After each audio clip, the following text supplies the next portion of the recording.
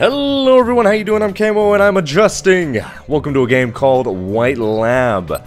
Now, this game caught my attention as a tower defense, but it held my attention because it is a physics-based tower defense. Now that might sound kind of stupid considering that games have physics in them already, but you are about to see exactly what I mean. I cannot move. There we go. So you move these towers and you piece them all together, and when things run into your tower, they actually push them around unless you attach them to each other, which gives them more center of mass, or well, not center of mass, which gives them more mass, which makes them harder to push around because they're linked. And here's the other really cool thing. So notice how that's their range from there. If you move it down, their range goes lower. If you move it up, his range goes higher, and then I could attach him to the front.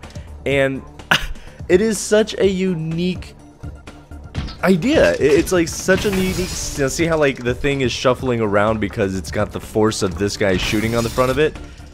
I don't know if maybe if you put a gun that's too strong, you might knock your tower over. That would be crazy. But this is such a cool and unique idea, and I've played a few levels. This is the demo. Oh, and you can convert them too. Now, I don't know what the chances of them being converted are. I don't know if it's a guaranteed thing. See, notice how it's getting knocked around? See, now I can put this up here, and I can give him a larger range. It's so cool, and you can choose to put them in the way, or you can choose to put them off on the side. You know, if you don't want to lose them because they have a chance of running into them and destroying them, you don't have to put them in the way. It's such a unique concept, and it's a concept... There might be other games that have done it. This is the first game that I've ran into, or the first tower defense that I've ran into, where physics were so prevalent that they governed how you run things. Now, check this out. If I leave this little guy right here, if I leave him on the ground, he's not gonna... I think he shoots, but he'll knock himself around. I want to double check, and I want to make sure, see if that's... Oh, he doesn't do nothing. He's like, attach me to a tower, you loser. So now they've got good range. These guys have really high range. Now I can put these in front so that they got to go through that first. What? See, now they've got a little bit of a wall to go through. Now the problem is, because it is physics based, if my bullets hit that wall first, well, we got a problem. See, now I just converted myself another tower. Or not tower, I converted myself another gun. So I'm gonna go ahead and put it up here because it looks because everywhere else you actually have to pay attention to where you're putting your towers. If you put your tower somewhere, oh, you know what I could do? I just put these off on the side. They don't have to be in the way. If you put your tower somewhere that something else is gonna hit it from behind, you can't do it. Well, you can, but it wouldn't be a good idea. I'm scared because I keep seeing that tower sway. I don't know if it's gonna get knocked over if there's enough force on it. But this is pretty much the idea of the game. This is how most of the game goes. Look at that. Oh, it's not attached right there. What? Oh, and some of these cubes are stronger than other cubes, so you can put those down in front if you want to. Now I don't know what makes these things get converted. I don't know what determines the ones, I don't know what determines them getting captured or not. So now, once you've won the level, your little cube thingy floats off. Now, when I played before, I kind of lost on the second level because it gets rough quick. And, they open that thing up and then they fall down into some kind of tube or something. I don't know where they're going, but I do know... Yeah, see, that just floats back down. Alright, so... It starts me off with a bunch of stuff here. This is such a cool concept. It's simple, commands too. You just basically, you use your mouse wheel to turn the camera. You use WASD to move around, and then everything else is just pretty much click and drag. Now, this is the level I lost on. Ah, there's a hair in my face. Get my face. Out my face. I lost on this level because I did not notice, I did not pay attention to the fact that there is a second path over here, but they don't start going down that path until woo! They don't start going down that path until wave 2. So we're good for now. Come on. And it's neat how the game slows down for a little bit, just while you're, you know, moving your stuff around, but it still moves a little bit. Like, I'm so scared that things are gonna, like, blow themselves apart. Ooh, here we go. Yeah, buddy. So neat. I love this. Now, you'll notice down in the bottom right hand corner, it says the strength when you mouse over things. You can kind of see the strength they are at. You want to move the higher strength. Like, let me see. I found one. Where is it? I got like a 3.5 somewhere around here. Oh, it's this yellow one. See, it's a 5.5, so I would obviously want to put the stronger one down in front. And what is this? Oh, see, I got a 3.8, and that one's a 2, so I want to probably move that one out. Move those in the way. Move this up and over here. Move this and up and over here. And then move these. I don't know. Move these up on top of them.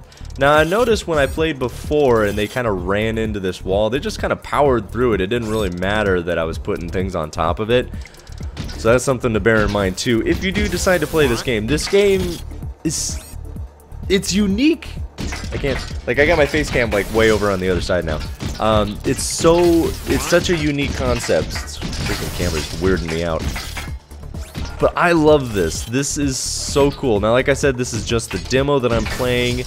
I don't know how many levels that goes for, but the idea of the game stays the same. So even though this might not like be the greatest graphics in the world, it did kind of give me a Portal vibe. Let me just say that. It gave me a Portal vibe right off the bat. Not only in the environment, but the voices.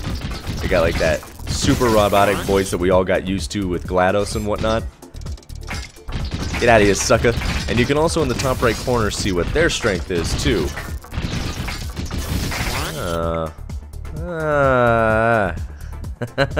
Alright, I should probably... Oh, shit, Hachi. Wait, no. I need to... Oh, what was the zoom out command? There's a zoom out command, but I forgot what it was. No. No. No, you don't. Okay, oh, time's actually stopping for me this time. Time is stopping for me this time. It's not funny. Alright, come on, go. Go. Just trying to toss some stuff over here so that we can actually take this out. Okay, there we go. Woo. This is... It's kind of crazy how much you gotta, like, pay attention to some of this stuff. It's weird. Yeah, so you kind of, like... You see that they kind of hump the wall? Like, get me in. No. Oh, that's true. I could put these down here, too. That is so cool, you guys. I love this. Now, obviously, I could probably be setting this up a whole hell of a lot better, like putting them down at this corner over here, because that'll give them a chance to shoot it sooner. But I don't care. It's so cool. And you could probably... Oh, man. I could attach them to each other, like the high blocks, like the... what do you call it? Quick.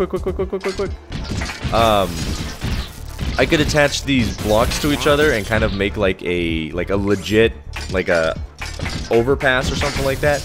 I don't know. You could do so much with it. I love it. It's such a unique freaking concept.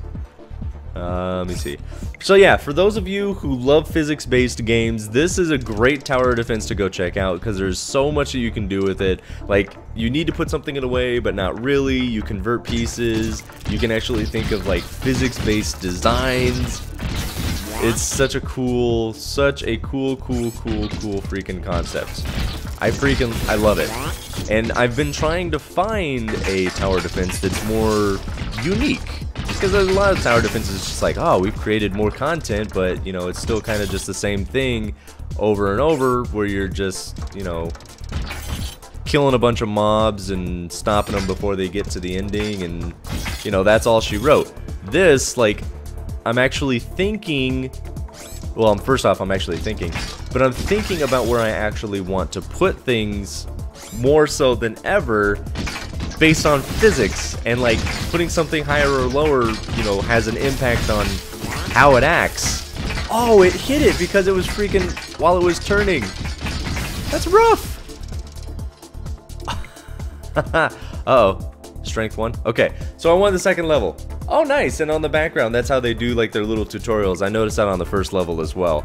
But yes, anyways, I was gonna do my outro before, but you guys should definitely go check this game out. This was a lot of fun. This is the demo that I'm playing, so if you're not 100% sure and you want to give it a try for yourself, because sometimes a game might look good, but it might feel clunky to you.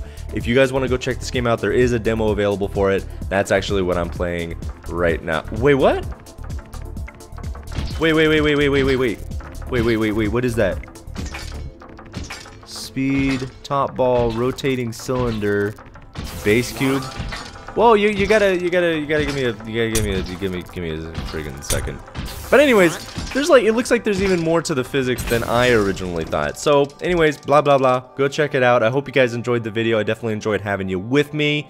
I'll see you in the next one. In the meantime, y'all take care.